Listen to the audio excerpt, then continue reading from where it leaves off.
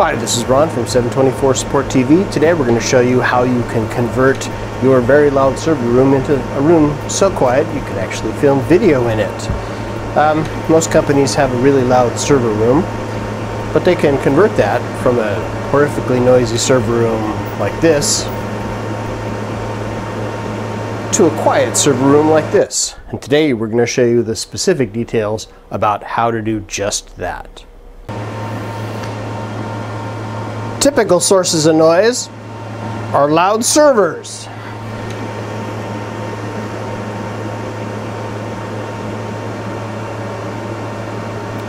Loud switches and firewalls. And loud air conditioning units. Some servers require their own physical hardware. Active Directory servers, that's good for NAS devices, backup devices, firewalls, monitoring servers. There are a variety of things. So for those that needed physical hardware, we converted them from traditional 1U loud boxes into these quieter, low power, low noise 1U Atom servers. And you can see our other videos on how to build some of these for yourself. For those servers that couldn't be converted to small 1U servers, we did a couple of things. First, we moved as many of them as we could into a VM machine housed inside this 4U server on the top. And then we had additional servers that had lots of disk or needed lots of CPU in other large servers. Each of these servers has intake provided by two 120mm fans that are quite quiet, as opposed to a single or a pair or five 40mm loud server fans. So they're quite quiet. Additionally, we can put in big, quiet power supplies with 120 or 140mm fans. Most of the ATX fans like that also, under conditions of low load, actually turn their fans off. On to switch gear. Most office switches can be replaced with switches that don't have fans at all. We use these for distribution switches. This particular pair of switches are gigabit switches that we're using to distribute signals to servers and into the office. Also, high noise firewalls can be replaced with firewalls like the Cisco ASA5505. We've tested this with 3,500 connections per second, and it performs all the normal Cisco firewall functions without all the associated firewall noise. So if you need a proper firewall, this is a good model. For managed switches and PoE switches, which require a lot of power and therefore heat, and you can't really replace them with anything that's not going to be loud, what we've done instead is replace their internal loud 40mm server class fans with externally mounted 120mm quiet case fans. We have another video that shows how to make this mod. It works really well. We've got a couple of them. You'll notice this particular one is named Fanboy, but it works great. I'll see if I can show you a closer shot of that.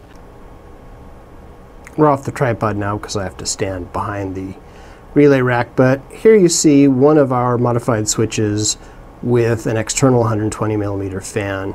It's quite quiet, and quite frankly you can't hear it at all, even though it's spinning at 7 volts in this particular case. So it's an easy mod to make. We have another video showing you how to do it, and I'm just showing you one in production running happily right now. The next thing we did when we built out the server room is choose an office that has hard walls. In this case, they're 2 layers of traditional sheetrock that go all the way to the ceiling. You could insulate them or do something else clever, but fundamentally these are sheetrock walls that go to the ceiling. The next thing we did was we installed a standard home exterior door. This particular one is a double pane French door with blinds embedded, but a solid metal or solid wood door that was designed for exterior use is what you need. They come in standard sizes and swings, and in this case it's a double door with the stuff inside, but still I think it cost us just $600. One thing you'll note is that unlike a traditional interior door in an office building, this has weather stripping all the way around it. This is designed to keep wind out from your home, if this was a patio door, but in our case it keeps noise in. And when there's a dedicated HVAC running, it keeps the cold in as well. Most server rooms have a portable air conditioning unit in them. Often a wall mount unit like this if they have a window, or a move-in cool or other sort of portable air conditioning device. These are always really loud because they have fans running. We're going to show you how to replace that with a better use of HVAC.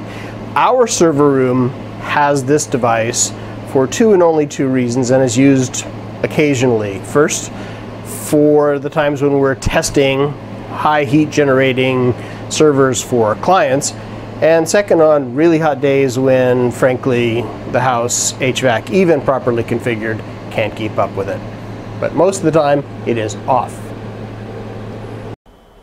The next thing we did was had our HVAC guy come in and install a standard house HVAC cold air blower above the front of the servers with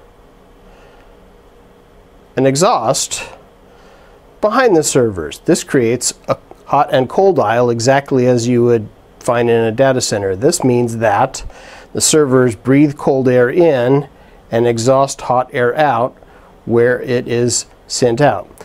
The fact that we're using house air conditioning means that it's going to always be cooler, or quieter rather, than if we were using dedicated air conditioners inside the server room. It didn't cost very much to have him simply relocate existing intake and outlet, which typically exists in all hardwall offices in any event. This was simply a question of moving it from one place to another to create the hot and cold aisle and careful positioning of the cabinets. One thing we did do, though, because HVAC runs cold air conditioning in the summer and hot air heating in the winter, was we installed a valve, a simple turn valve above the ceiling tiles, so that in the winter we turn it off to shut down the airflow in, so we're not actually heating the server room. This means that in the winter the servers heat the server room, and any hot air does still get exhausted out because that's a negative pressure zone. And in the summer, they're cooled by house air. So there you have it. Each of these changes cost less than $1,000. Most cost less than $500, and some of them cost on the order of $25. The way to go about it is to find the loudest sound source in your data center or server room, make it quieter. Then find the next loudest and make it quieter, and so on and so forth until you have a completely quiet server room. This has been Ron for 724 Support TV. Please subscribe and comment. Let us know if you have any other questions or if you'd like help in quieting your server room. Have a great day.